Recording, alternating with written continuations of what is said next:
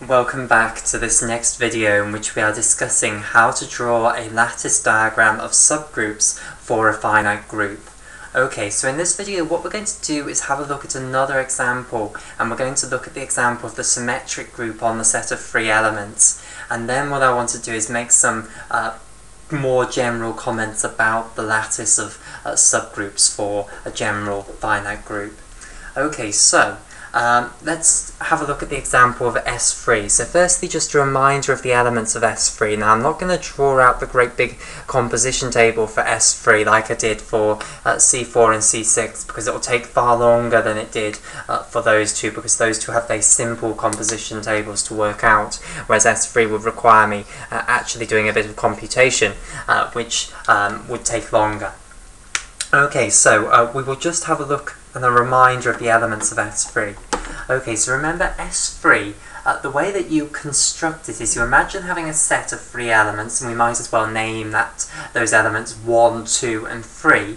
Okay, and then we look at every single bijective permutation of the elements of this set. Okay, and it turns out that there are 6 of them, because of course that's 3 factorial. Okay, so I'm going to display these elements using cycle notation. So of course one of them is the identity permutation, which sends every element onto itself, and we'll just represent that by the symbol 1. Okay, then what we'll have is all of the transpositions, which leave one element fixed but swap 2 other elements. Okay, so we'll have the transposition which switches 1 and 2, and as I said, I'll use cycle notation to demonstrate or write down my elements of this group. So by this I mean the permutation which sends 1 to 2 and 2 to 1, but then of course fixes 3, so that's a transposition. We'll have the transposition 1, 3, which will send 1 to 3 and 3 to 1 and fixes 2, and we'll have the transposition that sends 2 to 3 and 3 to 2 but fixes 1. Okay, so those are the 3 transpositions. Then I'll colour code the different elements. So all of these that are being underlined in orange here, these are the transpositions. We've got the identity element, 1 over there, and then finally we'll have the 3 cycles, okay, the elements of the cyclic group on the set of 3 elements, which cycle all 3 elements of our set. Okay, so I'll have the 3 cycle which sends 1 to 2, 2 to 3, and then 3 to 1. Okay, a very natural cycle, and then you'll have the one that sends everything along by 2, so that sends everything to the right by 1. Now let's send everything to the right by 2, so 1 will go to 3, 3 will end up going to 2, and 2 will end up going to 1. Okay, so those are the 2 3 cycles in here, and those now are all of the elements of S3. And as I say, I'm not going to draw the composition table because it would take too long. Okay, it's a task that you can do if you wish, but we're not going to do it here because, as I say, it would dominate it would dominate time-wise over forming the lattice of subgroups, which is the thing, of course, that we're aiming to do here. Okay, but you're aware, of course, of how you compose these together. You just imagining doing one of these permutations and then doing another, and then what overall is the net permutation, that's the answer to the 2 composed together. Okay, right. So now what we want to consider is what are the subgroups of this group. Okay, so of course we'll have our usual subgroups, the trivial subgroup, which again we'll denote by 1 here, and then the improper subgroup, which is the entire group. But now what we want to know is what are the interesting subgroups. So let's again use Lagrange's theorem to get some understanding of this. So this group overall has size 6, so Lagrange's theorem tells us that the only subgroups that it can have will be of size 2 and size 3, the numbers which divide 6. So let's start with subgroups of size 1. So of course we know that the identity element has to be in a subgroup, so we'll start by putting that one in, and then we just need to pick another element to go here. Now I claim that you can put any of the transpositions in and you will actually form a subgroup. So for instance, if I put in the transposition 1, 2 here, I claim this will be a subgroup isomorphic to C2, and the reason is that the transposition 1, 2, when composed with itself, which is the only thing you have to worry about because we know we understand completely what will happen when you just compose the identity with anything. Okay, the only composition that you have to be worried about is what's 1, 2 composed with 1, 2 here. Well, of course, a transposition composed with itself is just going to give you the identity permutation, because effectively you're swapping 1 and 2 around, and then you're swapping them back again if you compose it with itself. So indeed, this is going to form a closed subgroup isomorphic to C2. The transposition is its own inverse in this case. Okay, and that doesn't just go for this transposition, it goes for any of them. Okay, so we can have the transposition 1, 3 in here with the identity permutation, and that forms a subgroup of size 2.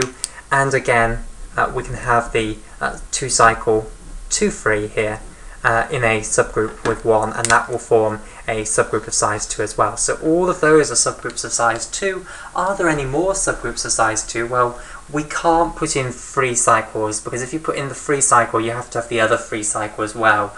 Okay, so you'd end up with too many elements. So you can't make a subgroup of size 2 that contains one of these. Okay, so we can rule out any more subgroups of size 2. So let's now move on to subgroups of size 3. So again, we'll start off by putting in the identity element, and now if we wanted to build subgroups of size 3 that had the transpositions in, is that possible? So you'd put in a transposition. Of course, the transposition composed with itself gives the identity back again, so that would already be closed. So you'd have to put in another element. Now if you put in a 3 cycle, you have to have the other 3 cycle as well, because either of these composed with itself gives the other. So that would give you 4 elements, so that would be too many.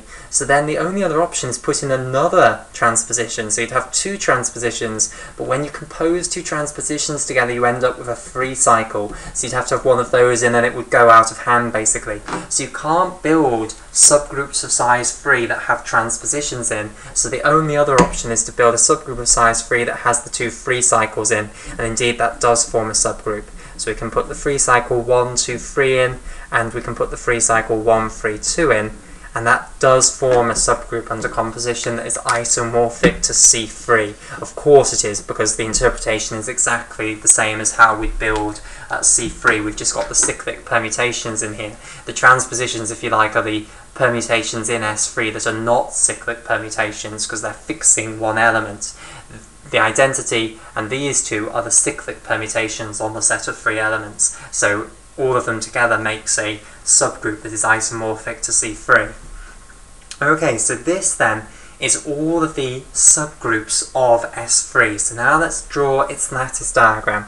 So again, as always, we start by putting the largest improper subgroup at the top and the smallest trivial subgroup at the bottom, and then we're going to display everything else in between. So this is the biggest subgroup, so this needs to be the highest up. So I'll put this here. So here's the subgroup containing these 3 elements. The identity permutation, the 3 cycle 1 goes to 2, goes to 3, goes to 1, and then the other 3 cycle 1, 3, 2 here. Okay, so there's one subgroup, and now let's put the other 3 subgroups on here as well, but they're all going to have to be lower down than this one because they've got fewer elements. So let's put 1 with the transposition 2, 3 here. Let's have another subgroup of size 2, 1 with the 2 cycle 1, 3 here, and then finally let's put the other one here, and of course all of these are isomorphic to C2, so you've got 3 copies of C2 if you like inside S3, and then we've got 1 with the transposition 1, 2 here as well. Okay, so there we go. I'll just colour code everything in. So here we have the 3 subgroups of size 2, here we have the single subgroup of size 3, and then I'll colour in the 2 ones that we always have, the improper subgroup and the trivial subgroup in yellow there. Okay, so now all we need to do is actually put lines on here. Okay, so I claim that we can put lines from the trivial subgroup here to all 3 of these subgroups of size 2, because of course these all contain this one, and then there's nothing that's in between the 2, because of course all we've done is add in 1 element, so how could there be anything in between the 2? I claim that I can also draw a line from this one to this one, okay, because again this one certainly contains this, and again there's nothing that's properly in between the 2. Okay, you can't have a subgroup that just contains one of these 3 cycles, because the instant you have one to be closed you have to have the other as well. So those lines are all fine. Now let's draw more lines on this. I claim that I can also draw a line from each one of these subgroups of size 2 up to the improper subgroup, because again the improper subgroup certainly contains these subgroups, and again there's nothing that's properly in between the two. There's no subgroup that properly contains these and itself is properly contained in this, because this doesn't contain any of these. Okay, and again I can draw a line from here to here because this is contained in this, and there's no subgroup that's properly in between the two. Okay, so there now is my lattice diagram drawn for the group of S3, the symmetric group on the set of 3 elements. Okay, so that's where I'm going to end the examples. Now what I want to do is just give you a few comments going back to more general finite groups and their lattice diagrams. So the first comment to say is that if you have 2 groups that are isomorphic to one another, so let's say we have a finite group G1 which is isomorphic to the group G2, which I'll denote like so, equals with a squiggle on top of it. Okay, isomorphic. So of course that means that these 2 groups are the same up to the fact that you've used different symbols. So this one, if you like, can be made by having a relabeling mapping applied to this, an isomorphism applied to this. Okay, they are the same up to the fact that you've used different symbols, and of course the symbols don't matter, they're a figment of our imagination, they are man-made. Okay, they're not core to the actual algebraic structure, they're just symbols. Okay, so these 2, as far as the algebraic structure is concerned, are identical. So of course, if you have 2 isomorphic groups, their subgroups are going to correspond perfectly. They're going to have the same subgroups, up to the fact, of course, that the symbols are different, and therefore their lattice diagrams are going to be identical. So that's my first comment. The second comment to make is that even if you have 2 groups that are not isomorphic to one another, i.e. they're not the same algebraic structure, it doesn't mean that they won't have the same lattice diagram. Okay, so unfortunately, different groups, truly different groups that are not isomorphic to one another can have the same lattice diagram, and therefore a lattice diagram of subgroups is not a way of characterizing a certain class of groups. Okay, so it's not the case that each different class of isomorphic groups has a distinct, unique lattice diagram. You can have 2 very different groups that are not isomorphic to one another which have the same lattice diagram. I know I haven't shown you an example of that, but take it on faith, there are examples where you have 2 very non-isomorphic groups that have identical lattice structures. Okay, i.e. drawing out one of these sort of diagrams does not characterize a group. Okay, by the way, when I say they have the same lattice diagrams, I mean ignore what the groups actually are and just look at the patterns of nodes with lines. That's what I mean by the form of the lattice diagram. Okay, so I could find potentially, well, if I have 2 non-isomorphic groups and I draw this sort of structure with nodes and then lines in between them, and such a structure is actually called a graph in mathematics, where you have points with lines in between them. You can find non-isomorphic groups which have the same lattice diagram structure. Okay, I'm not saying that the subgroups, of course, would actually all be identically isomorphic to one another. Of course, that would imply that the 2 groups were isomorphic to one another. But the structure of the lattice diagram in terms of just looking at nodes and lines, that can be the same between different groups. So in the language, in the more advanced language, we can say that the graph that you get, which is the lattice diagram for a certain group, is not unique to groups that are isomorphic to that. You can have another group that is not isomorphic to that, which when you generate its lattice diagram, the graph, i.e. the nodes and lines structure, is identical. Okay, that's what I'm trying to say. Not that, of course, all of the subgroups will be identical. If that was the case, then of course they would be isomorphic.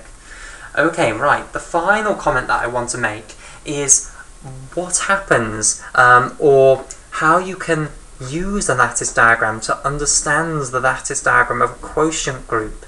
Okay, so if you draw the lattice diagram for your initial group, capital G, okay, then if you've got some normal subgroup, that will appear in the lattice diagram. So let's say I'd have it here. So the lattice diagram will obviously be much bigger. Here's the entire group, here's the trivial subgroup way below, and you could have an incredibly complicated lattice diagram here.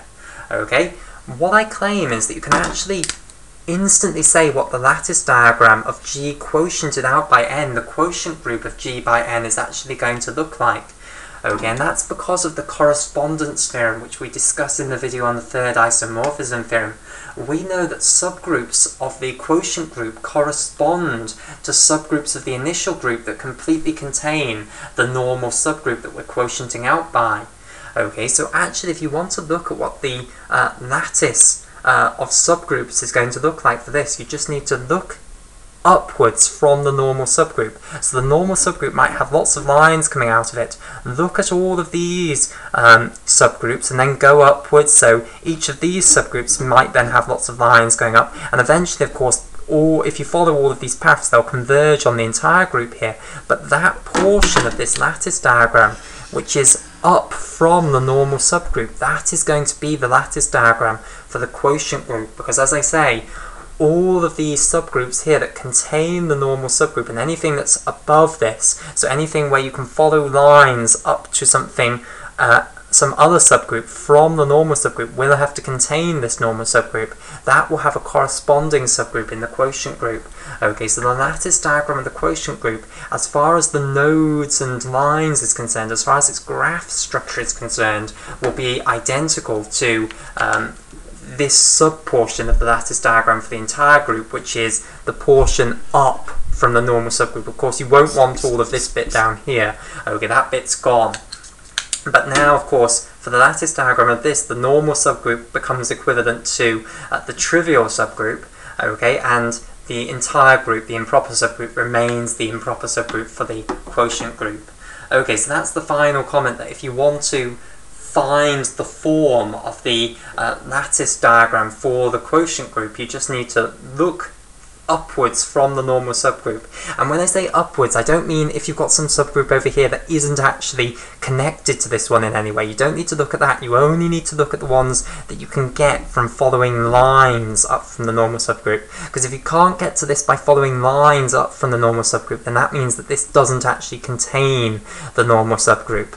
Okay, anything that you can get to from following lines up from the normal subgroup, that will mean that it will have to contain the normal subgroup, because you can follow down a path of containment, basically. Okay, if you've got something up here, let's say H, then going down, let's say you've got H bar here, H will have to contain H bar, and if H bar contains M because it's connected to it, then you can conclude that H contains M because H contains H bar. So anything that you can get to by going up lines from the normal subgroup must contain the normal subgroup, and therefore is going to have a corresponding subgroup over here by the correspondence theorem, which, as I say, we discuss in the theorem on the third isomorphism, in the video on the third isomorphism theorem, if you're not familiar with that.